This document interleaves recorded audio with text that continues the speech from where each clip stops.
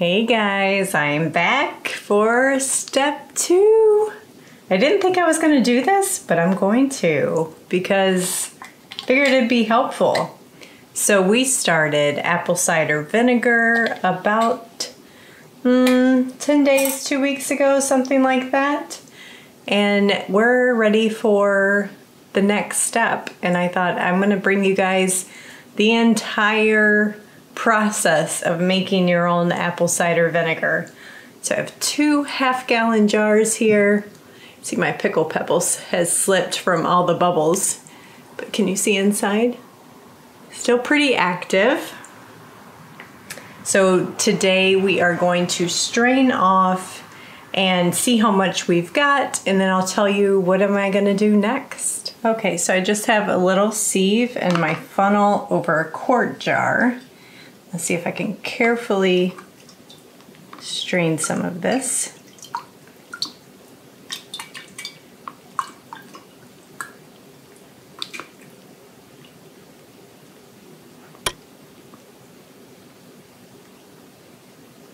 If you missed the step 1, I'll link it here in the video and at the end in one of the iCards so you can go back and watch step 1 of this process. So I'm just going to go to like a ½ inch or a full inch of head space. There we have the start.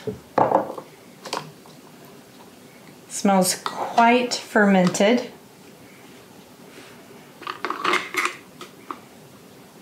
Okay. Whoops. Here's jar 2. You hear the bubbles?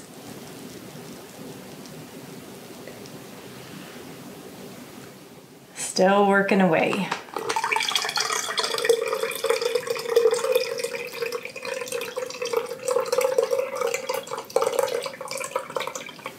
Alrighty, I ended up with 2 full quarts and 1 half quart.